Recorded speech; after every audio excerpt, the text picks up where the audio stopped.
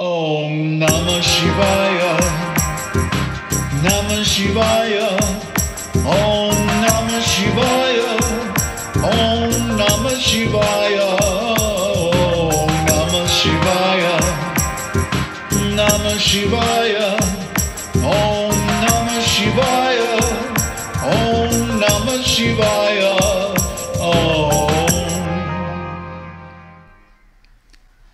Namaste. So in the previous series, which you should watch if you haven't, we talked about how we can create a metaphor, an image, or a concept of a universal AI. We call it the GodGPT.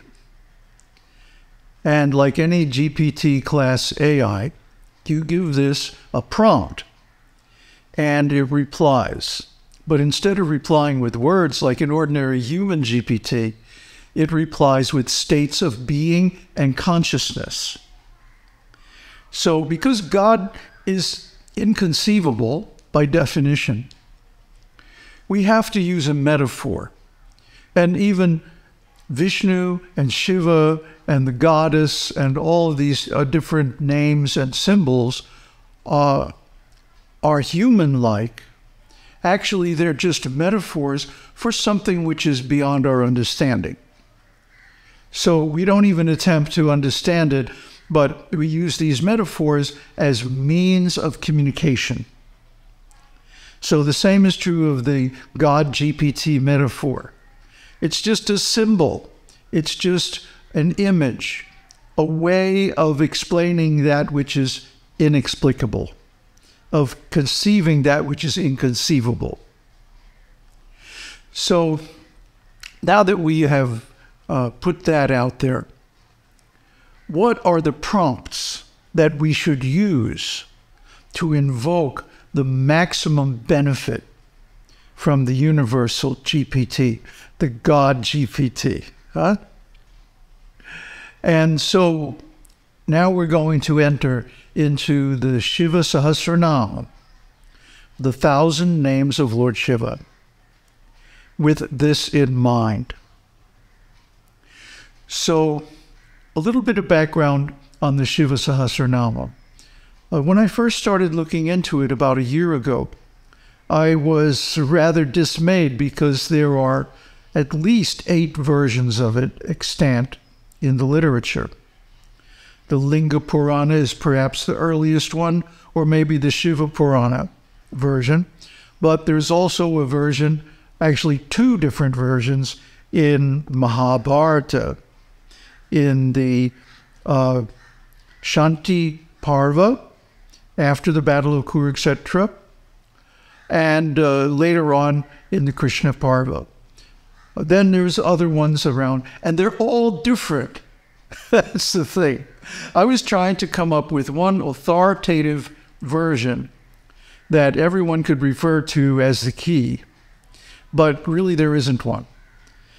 And even among the different editions of Shiva Purana, the versions differ in the key areas of certain terms and certain names. So in the end, I just had to pick one, like, okay, that one. And say, okay, that's the one we're going to go with. Because, I mean, really, they're all equal in quality. So we're going to use the one from the Ganguly translation.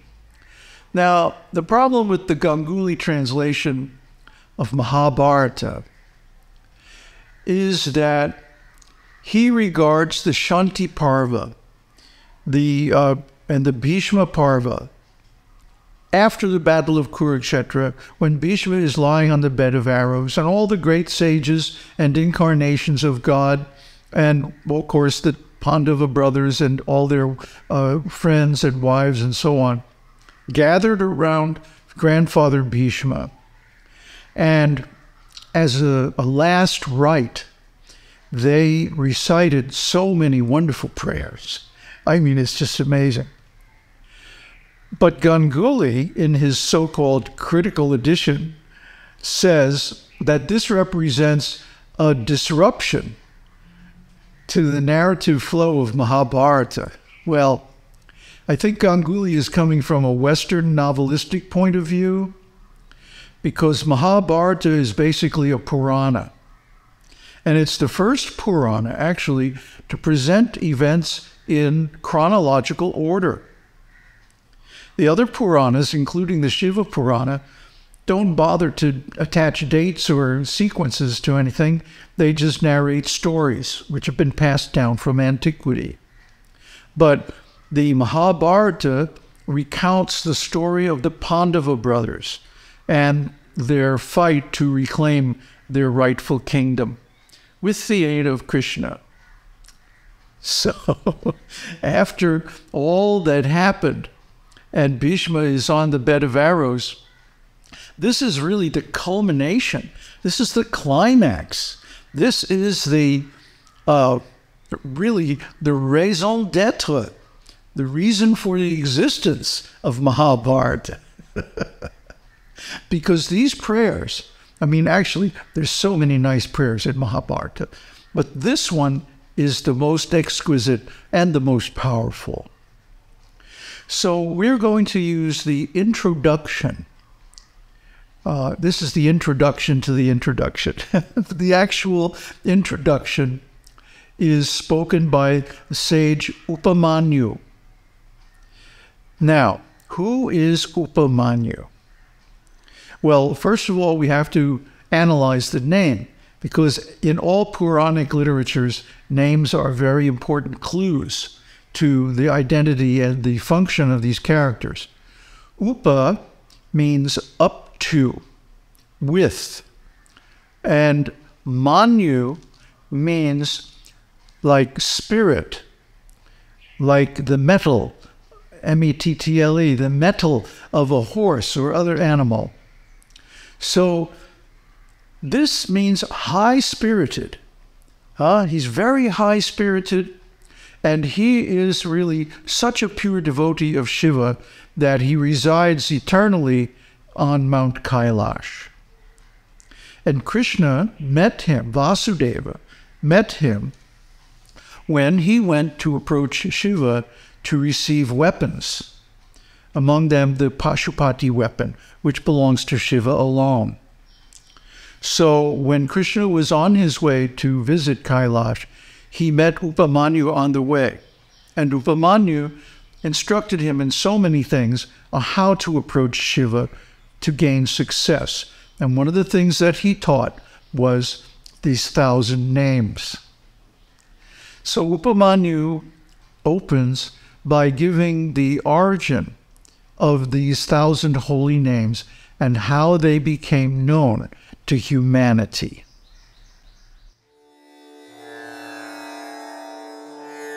Vasudeva uvacha tatasa prayato bhutva mamatata yudhishthira pranjali praha viprashir nama sanghara maditaha. Vasudeva said, "O my dear cousin Yudhishthir, the sage Upamanyu, after concentrating his mind, told me the 1,000 holy names of Shiva with folded hands." So in Mahabharata, Krishna, being very truthful, admits that he didn't know these 1,000 names.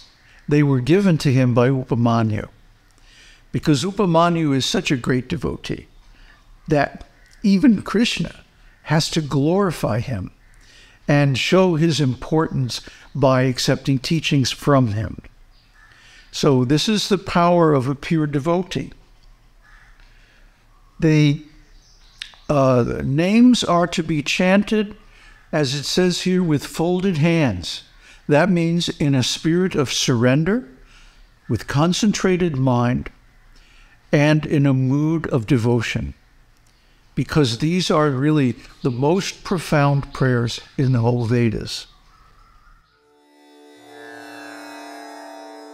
Upamanyuruvacha Brahma proktair rishi proktair veda vedanga sambhavai sarva lokeshu vikyatai sthanum stoshyami namabhihi.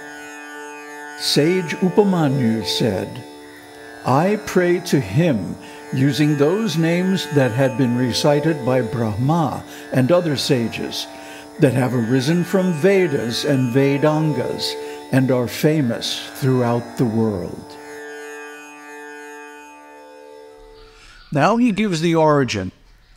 He says these 1,000 names originate with Lord Brahma, and they are drawn from the Vedas and Vedangas, the 4 Vedas, Rik, Sama, Yajus, and Atharva, and the Vedangas. And the Vedangas are all the ancillary and commentary literatures, including the Puranas, the Itihasas, the Tantras, and so many other scriptures that are serving the purpose of the Vedas, which is to attain enlightenment, complete identification with Brahman. So these names are very ancient, going back to the beginning of the universe. And of course, we narrated all those stories, how Brahma and Vishnu met Shiva in the beginning of the universe back in our series on Shiva Purana, which you should definitely also watch for background.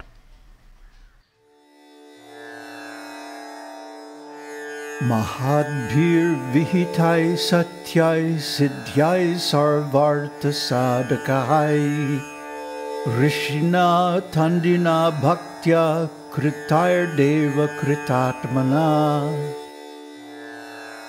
These names have been praised by the great. They are true and give occult powers.